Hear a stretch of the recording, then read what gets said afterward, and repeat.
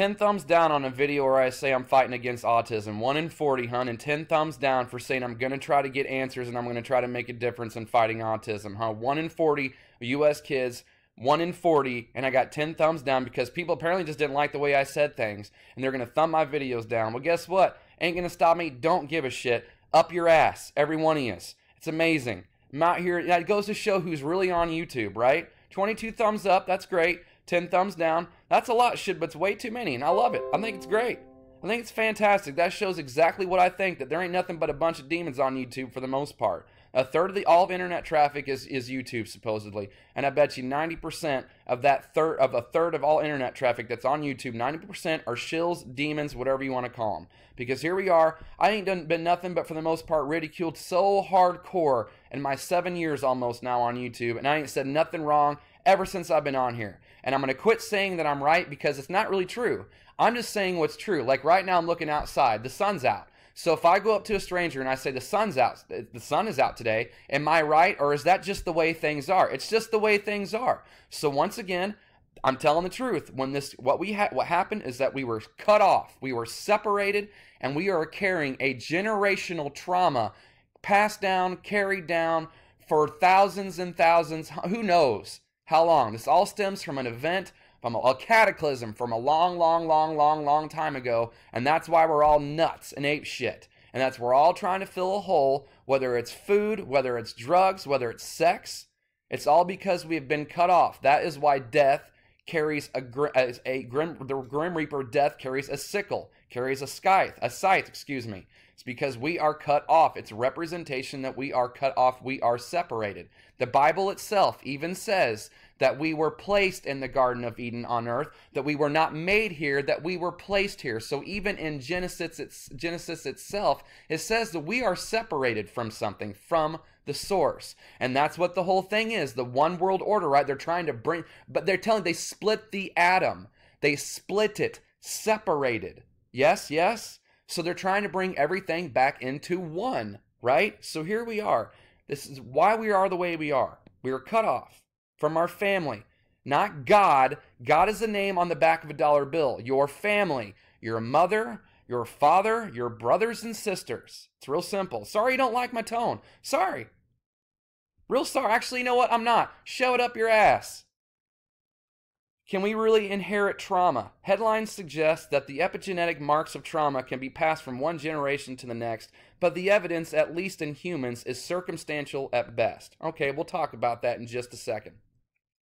In mid-October, researchers in California published a study of Civil War prisoners that came to a remarkable conclusion.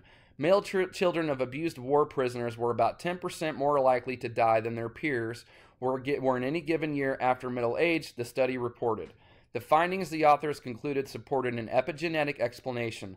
The idea is that trauma can leave a chemical mark on a person's genes, which then is passed down to subsequent generations. That mark doesn't directly damage the gene. There's no mutation. Instead, it alters the mechanism by which the gene is converted into functioning proteins or expressed. The alteration isn't genetic, it's epigenetic. The field of epigenetics gained momentum about a decade ago, when scientists reported that children who were exposed in the womb to the Dutch hunger winter, a period of famine toward the end of World War II, carried a particular chemical mark or epigenetic signature on one of their genes. The researchers later linked that finding to differences in the children's health later in life, including higher than average body mass.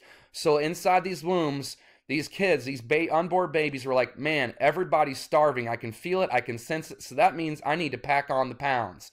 I need to do that. It's right here. Somehow they knew, just like all these kids that come out and they can work these tablets and these, would not, every damn day I'm with a family member or a parent, they talk about how their 2 or 3 year old can run through these electronic devices better than they can. Because this has been proven in the 100th monkey effect anyway.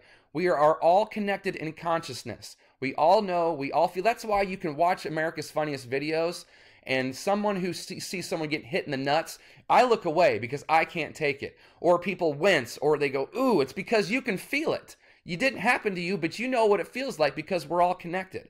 And this study Tells you right here on top of the 100th monkey effect. This is why the Bible tells you the kingdom is within, because the answers are inside. The details and the evidence is outside, but the answers are within. You're never going to go to a .gov, a .edu. You're never going to go to the government websites or the NASA websites or any of those websites where they'll tell you, yes, we put predictive programming into things. We tell you in our media stuff that's going to happen beforehand. Or, yes, there really is a God because excuse me, I used the wrong word, but I'm just trying to say what they're trying to say. They're trying to deceive you by even saying that. But instead of saying, you're cut off from your family, and it was your family that created all the stuff that you're all part of, because everything is so perfected here and in such creative perfection that is a mathematical impossibility for all of these things to be in such perfect order. So you'll never find the outside telling you that your father and mother and family is real, and that this place is a matrix. They'll tell you that shit in Hollywood, and they'll tell you that in the external movies and books and TVs and speeches and lectures and classes and all that shit, but they'll never tell you that, yes, it's fact. You have to do that. That comes from inside. The first word of the Bible, in the beginning, because the kingdom is within. The answers are within. It's a lot of it has to do with the memory, which is inside your blood. That's why the blood is important. You don't want to spill the blood. It's because you lose what is, when you spill the blood, you lose what's in it. That's why the blood is for this life, the spirit is for the next. The excitement since then has only intensified, generating more studies. Of the descendants of Holocaust survivors, I don't care about that. But behind the scenes, the work has touched off a bitter dispute among researchers that could stunt the enterprise in its infancy. Right here's what we want to focus on. Critics contend that the biology implied by such studies simply is not plausible. Epigenetics researchers counter that their evidence is solid even if the biology is not worked out. Critics contend that the biology implied by these studies is not plausible. Now, let's talk about this. No black holes exist, says Stephen Hawking, at least not like we think. This is from National Geographic. Black holes do not exist, at least not as we know them, says renowned physicist and Nobel Prize winner. Yes, big, brilliant, super genius guy. We all love him. Oh, he's so brilliant. Well, used to love him. That's all sarcasm. I don't put anybody on a pedestal. I don't idolize anyone, all right? So don't try, oh, you love that guy. Potentially provoking a rethink of one space most mysterious objects. A new study from Hawking also says that black holes may not possess firewalls, destructive belts of radiation that some researchers have proposed would incinerate anything that passes through them, but other scientists deem them an impossibility.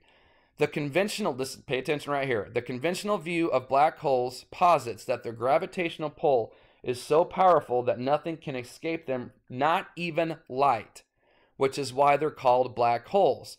The boundary past which there is supposedly no return is known as the event horizon. So this tells you, light comes from the dark, right? It's the same thing. The dark is just the light casting a shadow.